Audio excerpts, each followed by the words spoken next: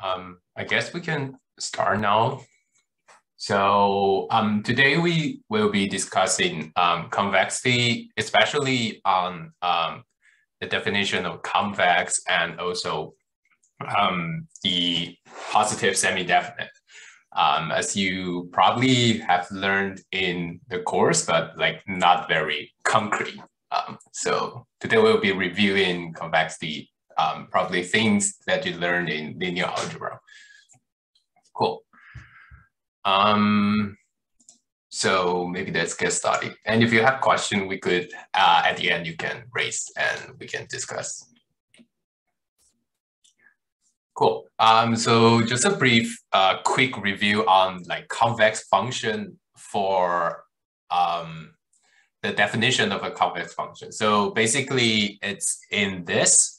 So a way to look into this function, which means that you are given a, b in the real space, and then you have a theta that's between 0 and 1.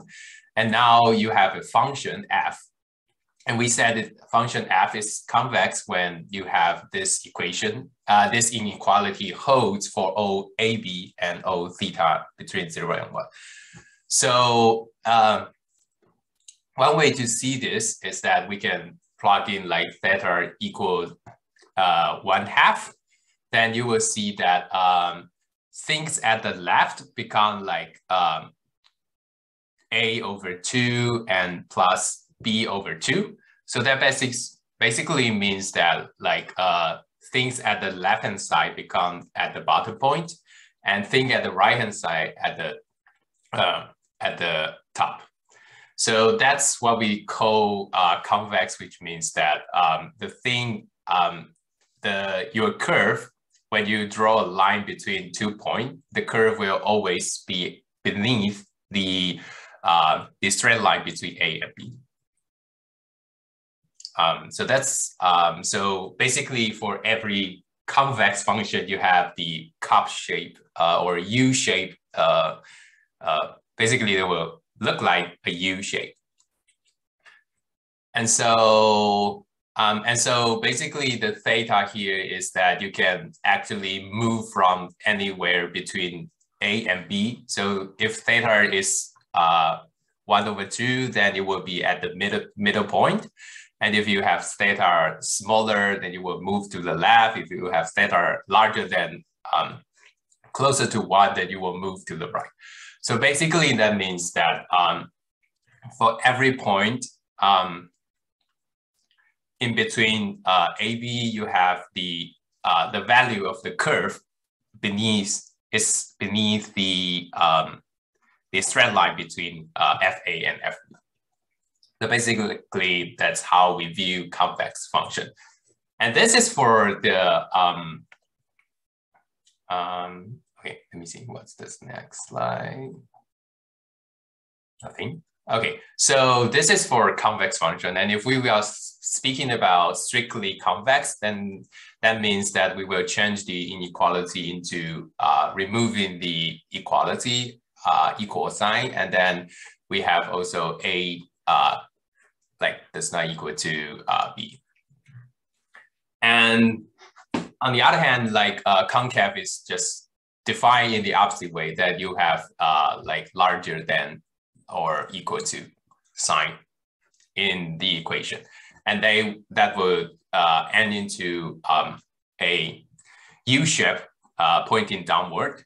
And so basically that means that anything on the curve will lie above the straight line you draw, the red line here. Cool.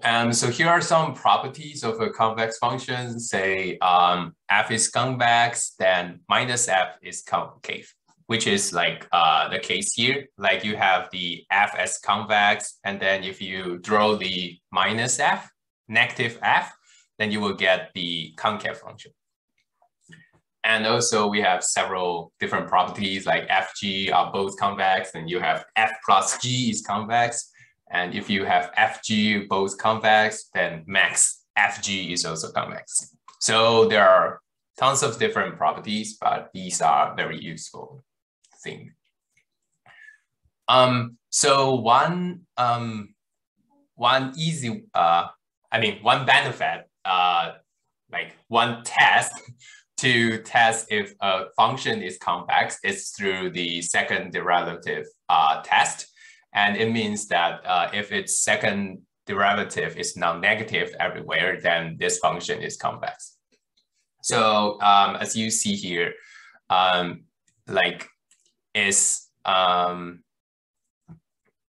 for example, we have like x squared. Let me see, how can I draw it? Cool.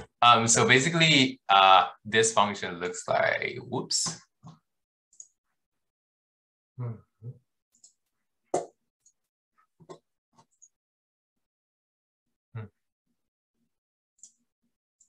Okay.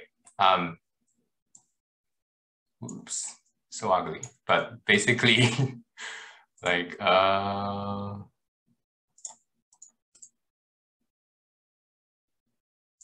here, let me throw it. Yeah. So obviously, this is oops. So we have fx equal x squared, like this. So obviously, this is a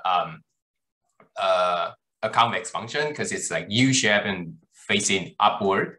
But we can see that like f prime x is 2x, f double prime x, like second derivative is 2.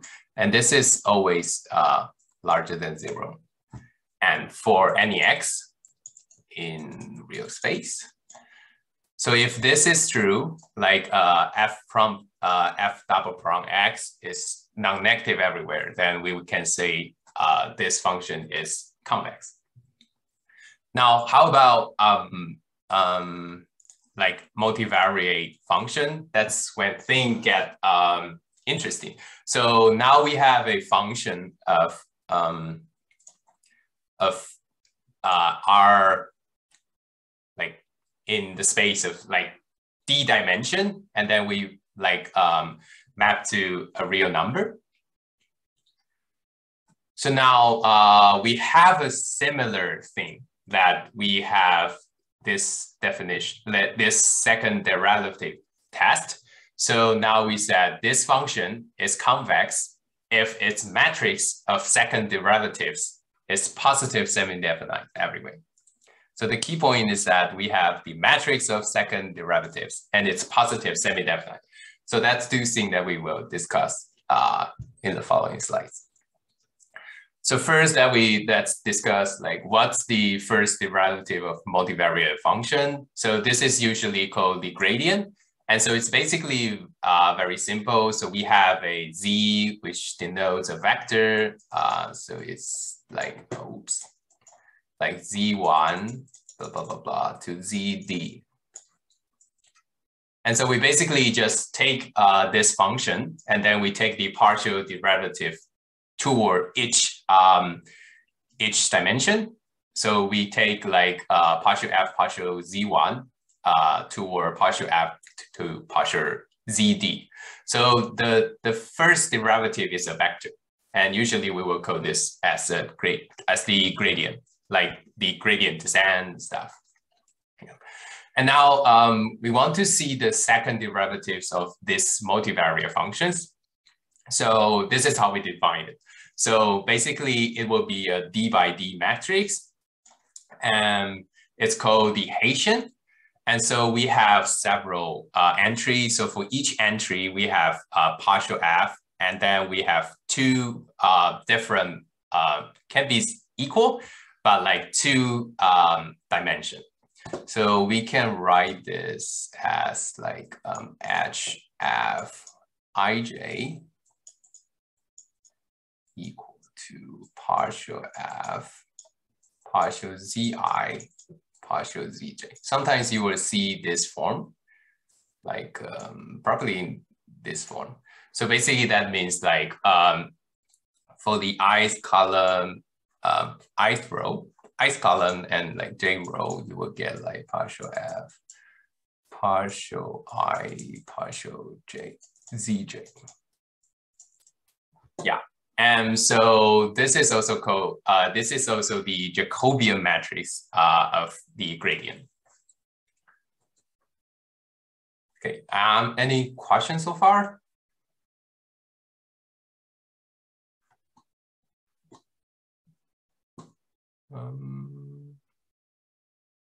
Good. Oh, it's second derivative. Whatever. Okay, so now we have this now we have the second derivatives become the Hessian matrix that we just defined here, and now we want to discuss what's positive semi-definite. So let's see the official definition, and we will go into detail what this actually means. So we said a symmetric matrix is positive semi-definite if for all z a vector. So this is a vector. So all vector z, we have this this term. So you will see like what exactly is this guy. So ZTMZ is actually you can represent as this. So basically you can think of like this is like ZT is like Z1 blah blah blah blah to ZD. And then you have the M metric like M11, M D1, blah, blah, blah, M1D, blah blah blah, MDD. Oops, wrong side. This is transpose. So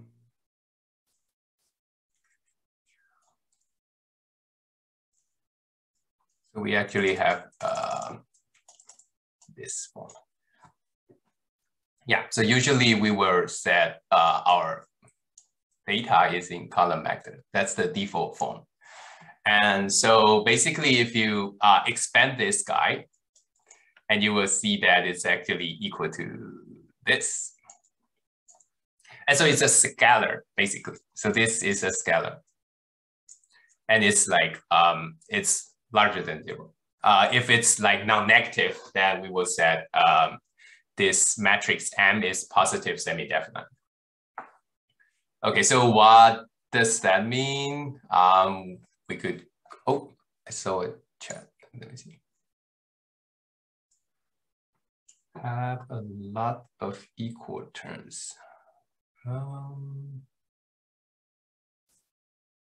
Yeah. So let me see. Because you have Mij. Yeah. So you will have lots of equal terms. Exactly. But at the, at the diagonals, it will be different because there's no canceling out stuff, or say you have like equal terms. All right, so here's a hierarchy of square metrics. So the biggest collection is all the square matrix. That's like D by D matrix. And we also have symmetry matrix, which means like if you transpose it, it's still the same. And now we have positive semi-definite. It's always, M is always symmetric, but we also have this, this condition, or say definition of positive semi-definite. And now finally, we also have the positive definite. So notice that we have a semi here. So for positive definite, that means like whenever for all z not equal to 0, we have the inequality holds anyway. So it will be positive at any time, z transpose mz. Yeah, but for this course, we were probably mostly talking about positive semi-definite. So now let's look into some examples. So first, like if M is a square matrix full of 1, then is it positive semi-definite? Any idea how we can approach this?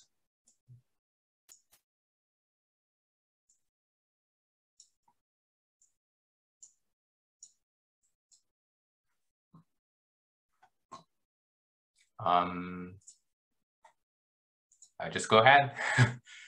So usually, yeah, exactly. We can take any z.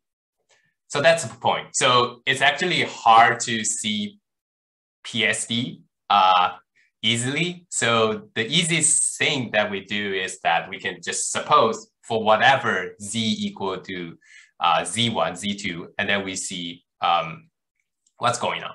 So if we plug in z1, z2 into this, what is not working? Okay, into this term, then we will become like z1, z2 transpose and times the matrix and z1, z2.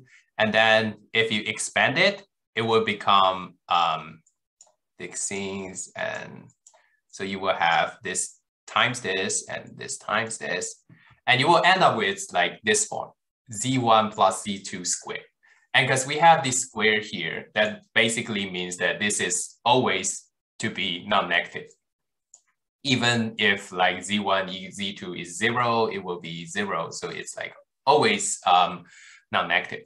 So we can, So yes, we can say that this is positive semi-definite. Now, what about this matrix?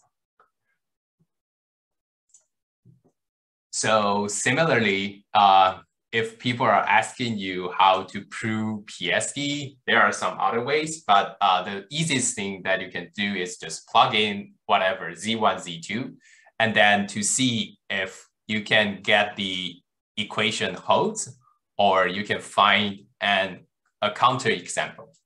So in this case, let's plug in z1, z2 again.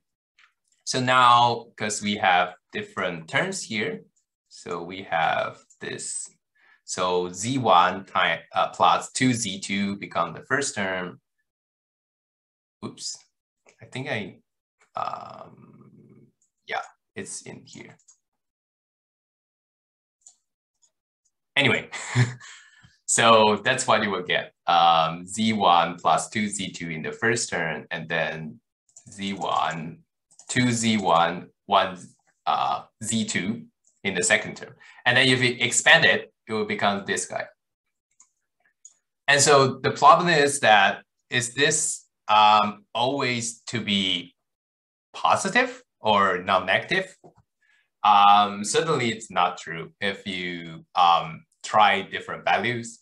And now you can see that actually, okay, I modify my slide, but it doesn't propagate to this one.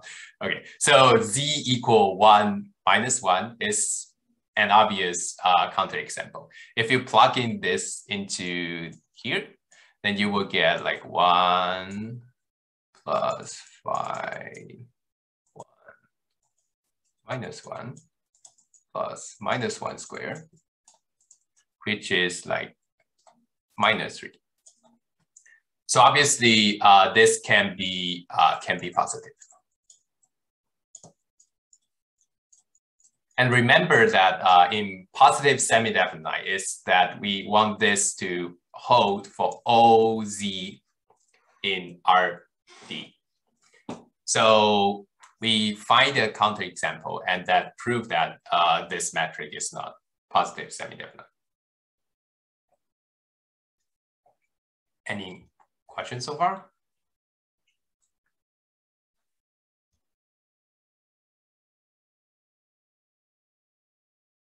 Cool.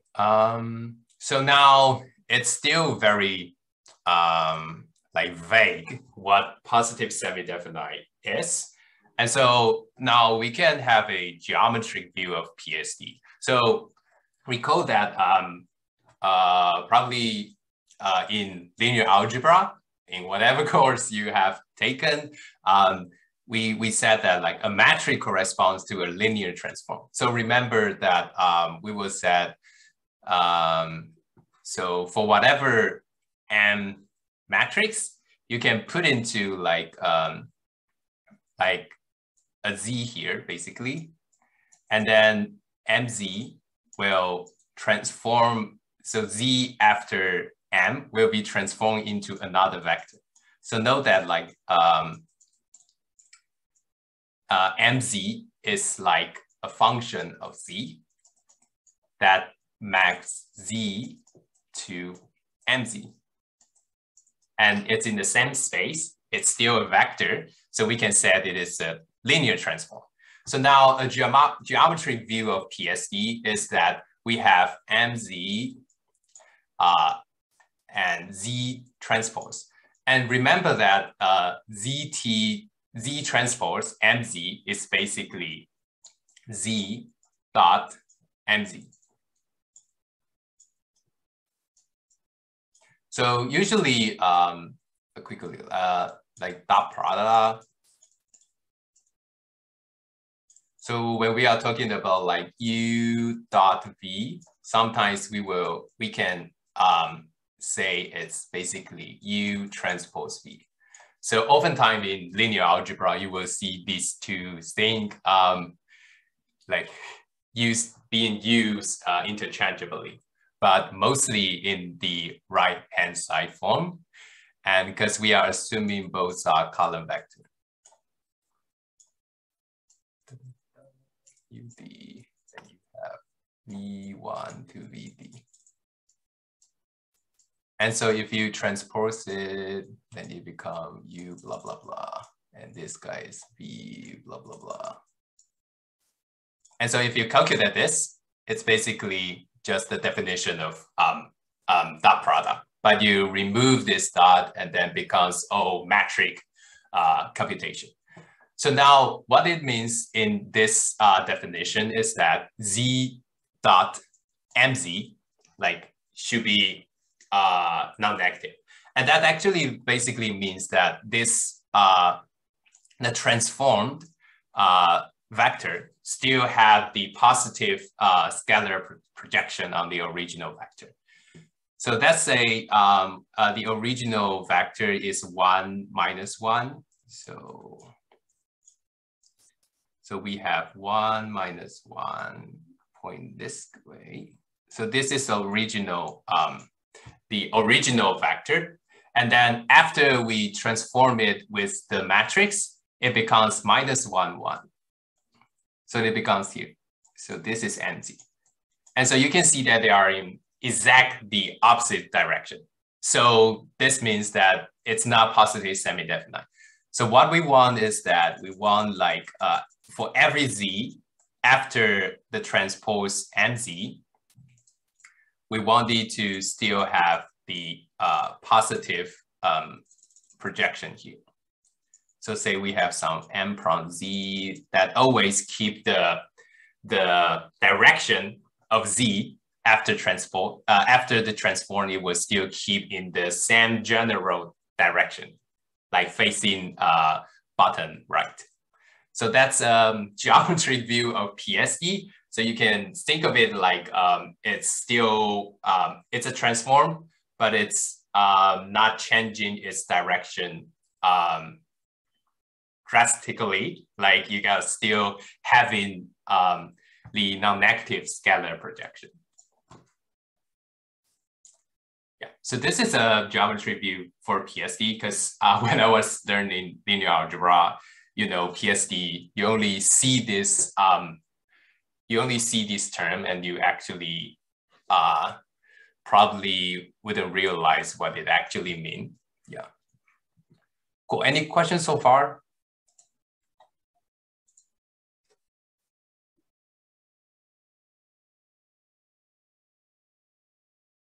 Good.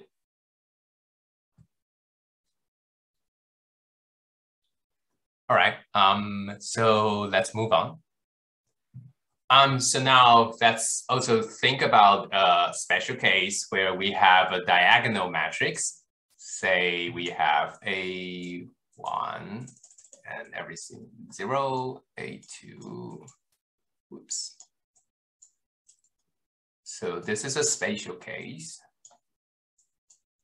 And we want to know when will this matrix be PSD, positive semi-definite. Any idea?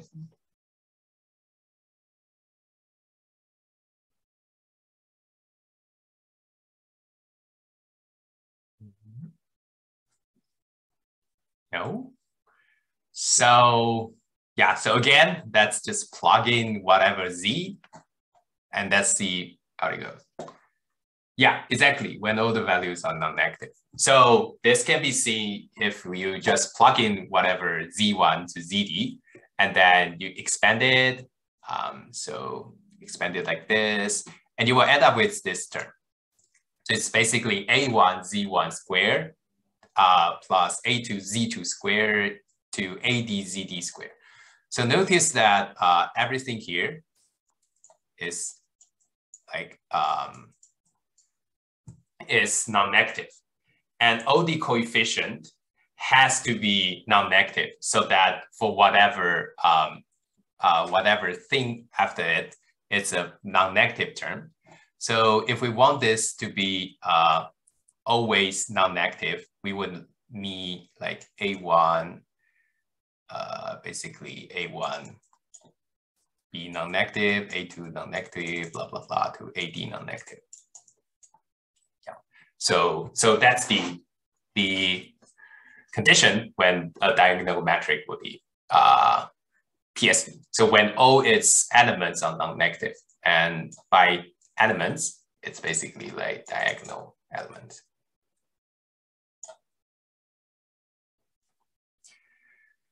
Yeah, so here is the thing. Since it's a sum could be negative and still have the sum to be non-negative. That's correct. But what about, because we are talking about OZ here. So let's consider a case that we assume that, let's assume Z2 to ZD are all zero. And so now we will end up with, we are discussing what Z1 can take. So now we have A1 Z1 square larger than zero. We want this to happen. And this is already non-negative. So we will end up with A1 being non-negative. So you're right. Since it's a sum, for some Z, you will end up with some like positive term and negative term that cancel out. But because we are aiming for OZ, and in the case when Z2 to ZD are all zero, which is possible, and in this case, we will need A1 to be non-negative so that you still have the non-negative sum. And then you can do this, basically do this for all. For OI. Yeah. Yeah, exactly. Yeah, that's another way to see that. Yeah. So, yeah.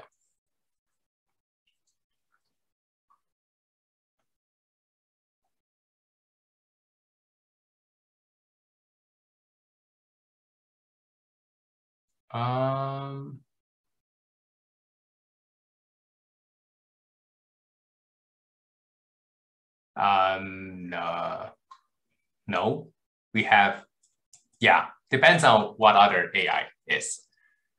Yeah. No, you have to, yeah, you have to be all non-negative. Yeah. It's not depends on what other AI is. It actually depends on what other Z is.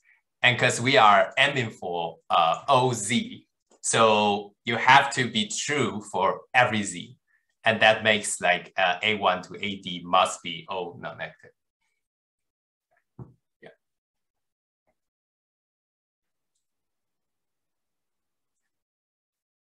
Cool. Cool. So basically that means like A1 to AD. So basically AI be non-negative for I equal to 1 to D. So that's the criteria that we will be using later. Yeah.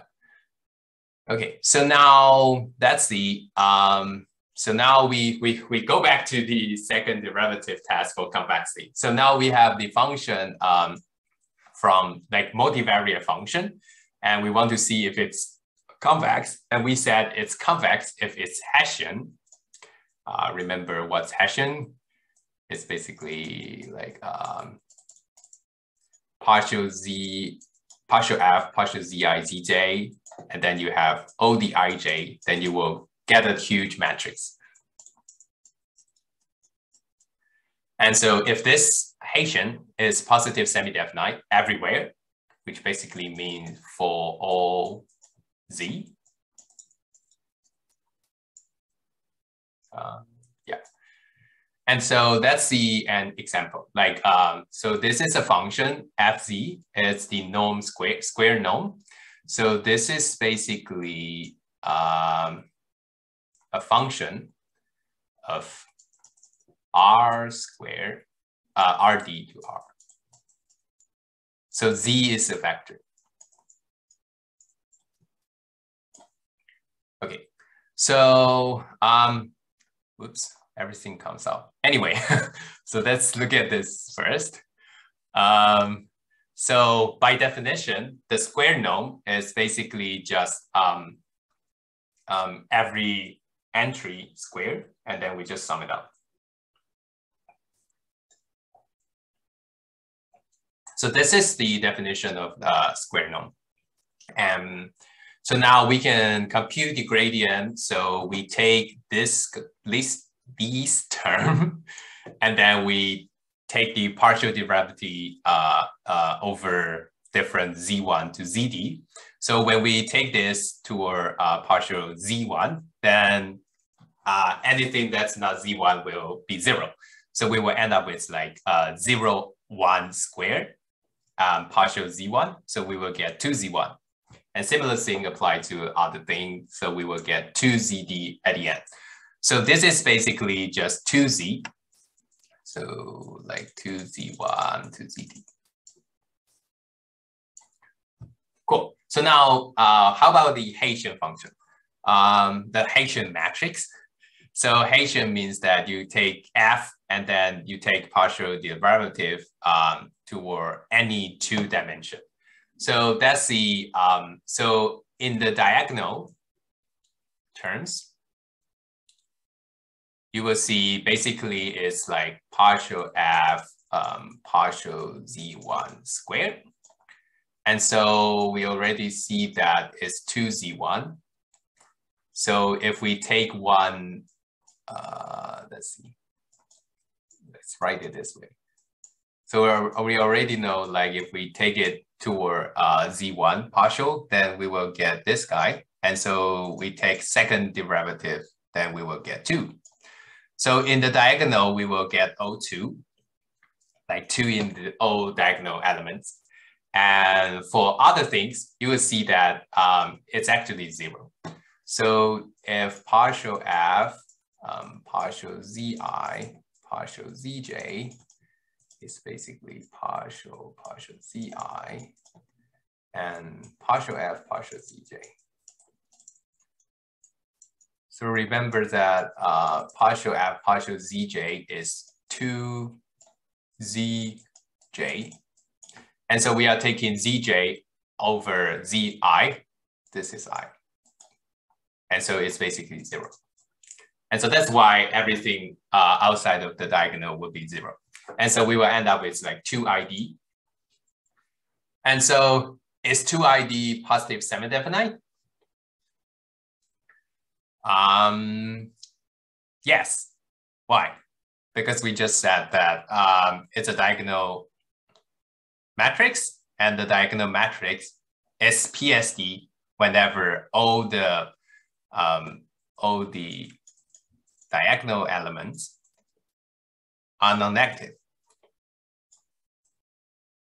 Whoops. Okay, anyway, yeah.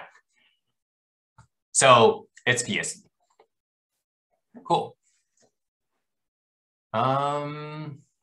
Yeah, so that's all for the PSD stuff.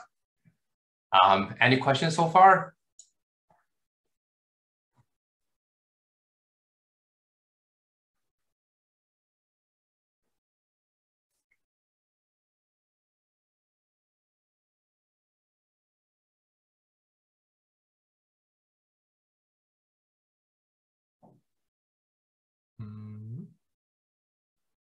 Yeah, so to sum up,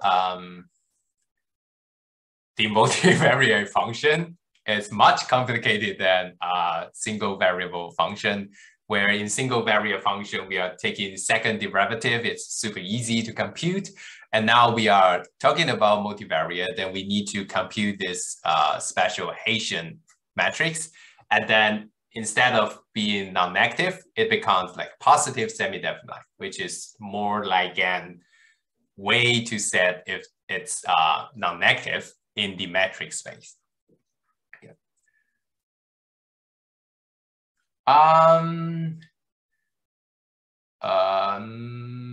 Yeah.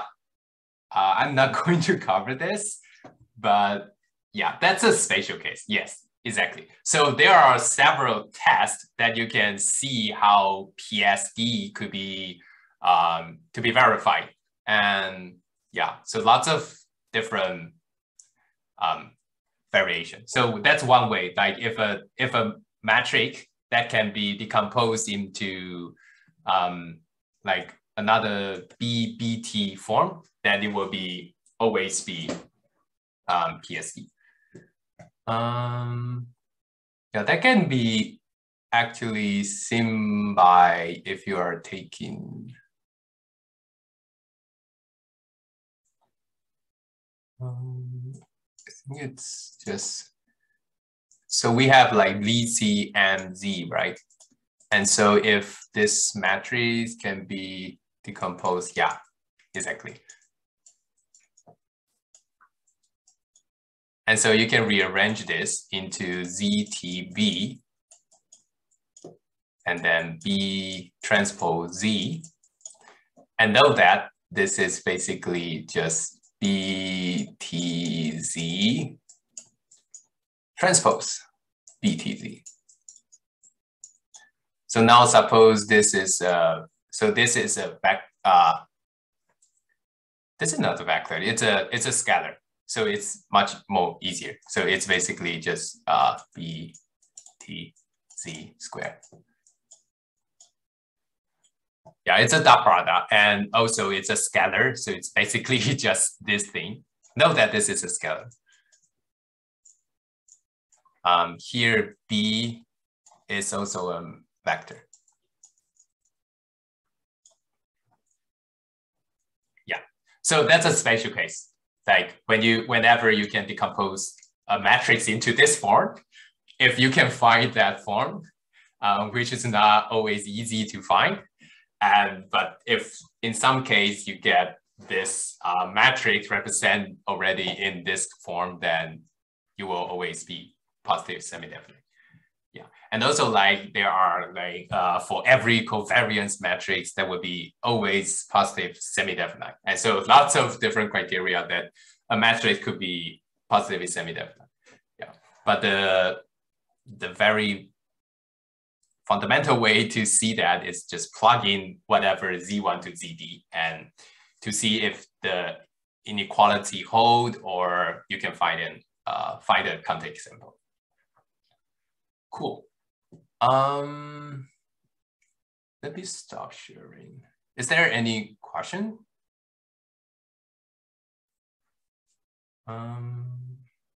Actually, I have also another slide for, let me see. I can quickly go through that.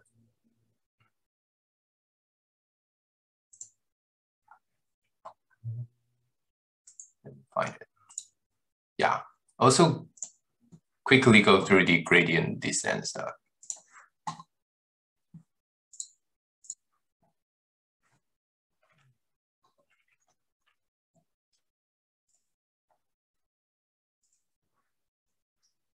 Yeah, so probably this will also be discussed in the next discussion, but we could like quickly recap what have been taught in the class. So for gradient descent, I made an animation so that you can easily see what's going on. So the pseudocode of gradient descent looks like this. So we choose an initial weight vector. So suppose we are in the axis of W, because we are interested in optimizing this W vector. And we have a learning rate, shoot, I forgot how to pronounce, eta, right? Yeah, so repeat until convergence, we just update the weight with this update rule. And so what does this actually mean? So first, we see that the slope at this point is basically the gradient here. And so the slope is larger than 0.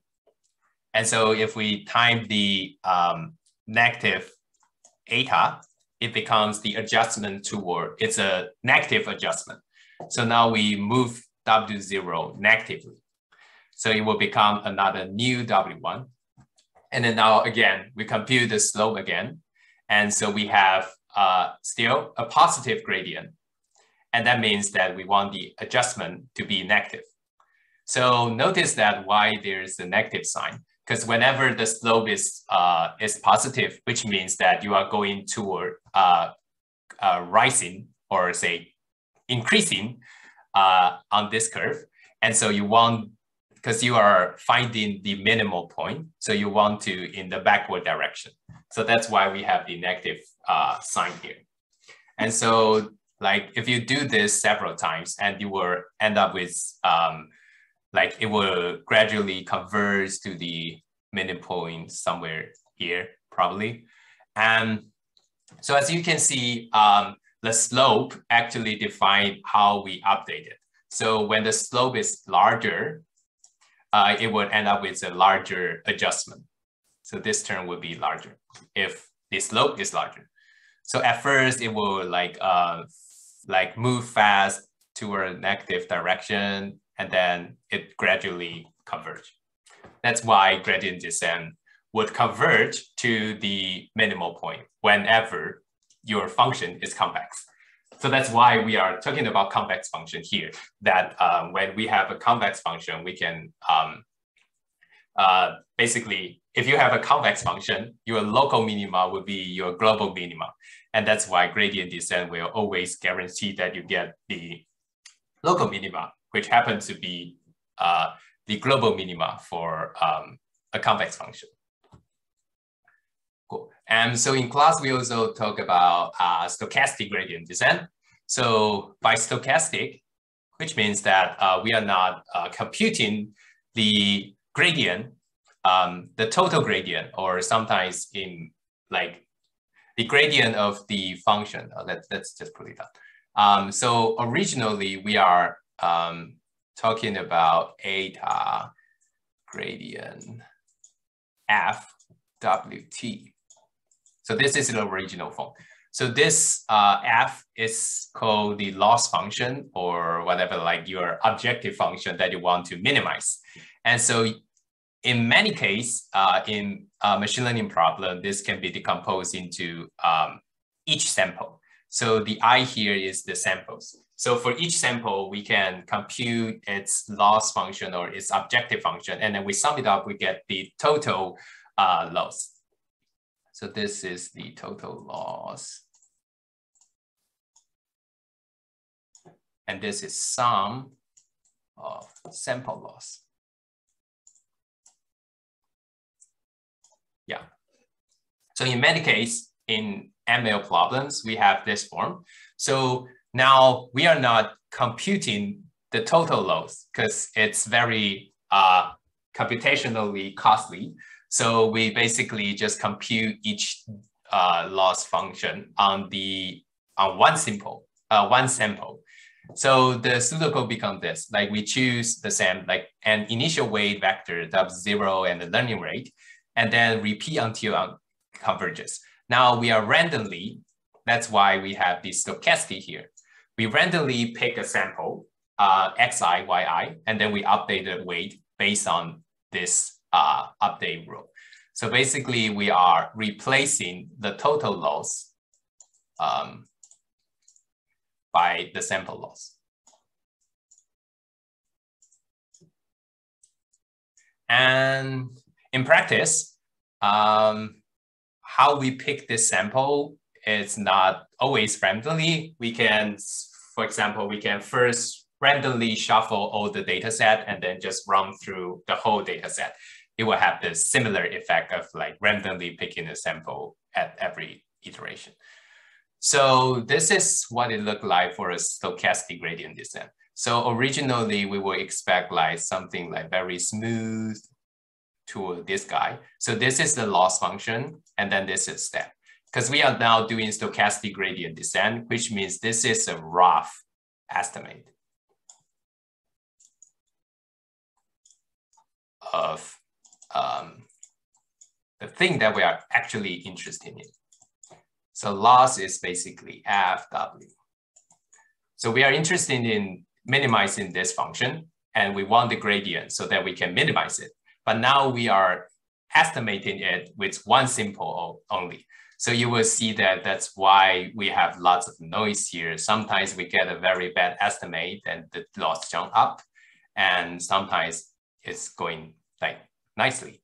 So over time, stochastic gradient descent usually will converge to the same same local minima as gradient descent if your data set is in a good form, and usually it's the case.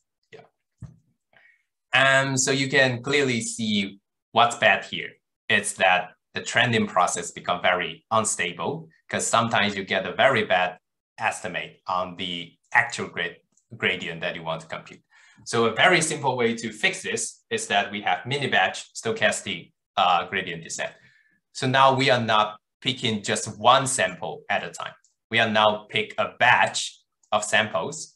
Say we randomly pick like K samples here. And then now we are computing, estimating the actual gradient by K samples. So this provides a better estimate of the true gradient. But now again, like why we don't want gradient descent, because it's computational costly, but now we are computing K samples and it's more computational heavy than like computing gradient on one sample. But the benefit is that you actually get this stability. So this is like a comparison, like the batch gradient descent, the standard gradient descent, also called the batch gradient descent, which means the batch size is the whole data set size. And for stochastic gradient descent, that means like batch is equal to 1. And for mini batch gradient descent, it's like batch size anywhere between 1 and n. And so in practice, when you are, for example, like you are minimizing 2 variables, and you look at the trending progress. And so for standard batch descent, the standard gradient descent is like very smooth, go up and then converge toward the point. And if you are doing stochastic gradient descent, it's the red one. And you can see that it's like crazy jumping everywhere. And so it's hard to see whether it is actually converging, because like at every point, your gradient estimate is not very accurate. So it's hard to see when you can like, you actually converge, and then how you can like stop the, like for example, if you somewhere at the end, you end up with some point here, it's still far from the actual minima, but you don't know where is the actual minima is.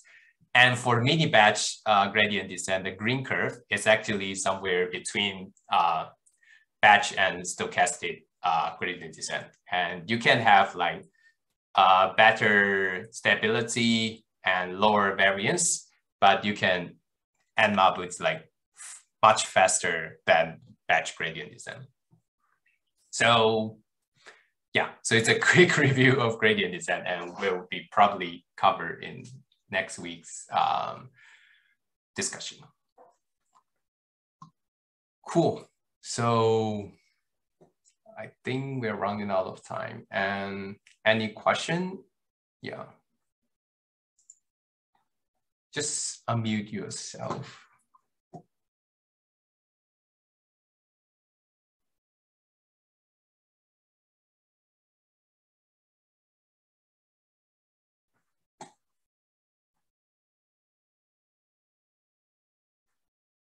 Oh, good.